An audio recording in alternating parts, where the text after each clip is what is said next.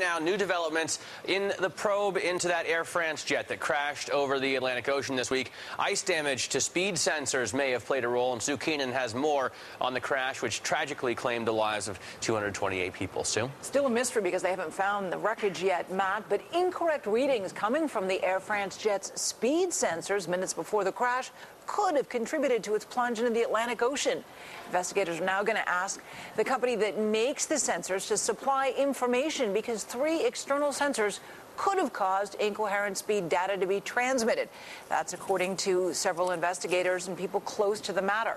All the more important, those black boxes that would give investigators some clue of why Air France 447 went down, Honeywell makes the data recorder in question. On that Airbus A330, there will be about 400 parameters that are recorded.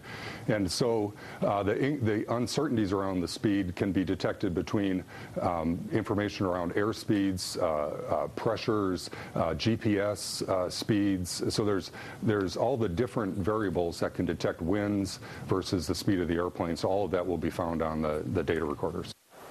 Bottom line, investigators hope to learn more. Meanwhile, disastrous weather is still seen as the main cause. And the bottom line on that, crashes can have a chilling effect on travel. ValuJet, you may recall, suffered a crash in 1996, grounded the company permanently, forced a merger. TWA folded in 2001, 4 years after an explosion near Long Island, calling attention to its use of old planes.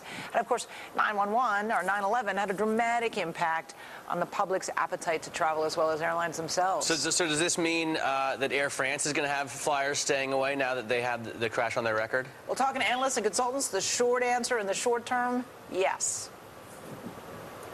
Bottom line of this is a one-off, and Air France is not a troubled company. It's a very professional company. It'll get through this with a minimal amount of downside in terms of traffic.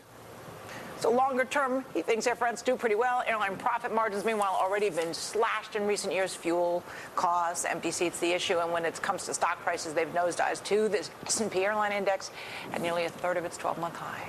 All right, Sue, thanks very much.